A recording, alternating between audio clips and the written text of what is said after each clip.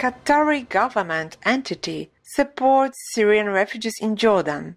The Qatar Fund for Development, or QFFD, has donated $3 million to the United Nations High Commissioner for Refugees, or UNHCR, to offer health care to Syrian refugees residing in Jordan.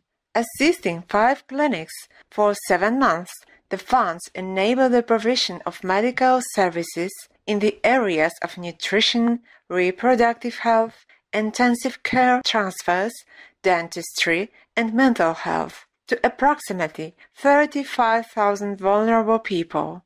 In 2018, QFFD contributed up to $9 million to the agency to help approximately 560,000 refugees as well as internally displaced people in Bangladesh, Iraq, and Yemen.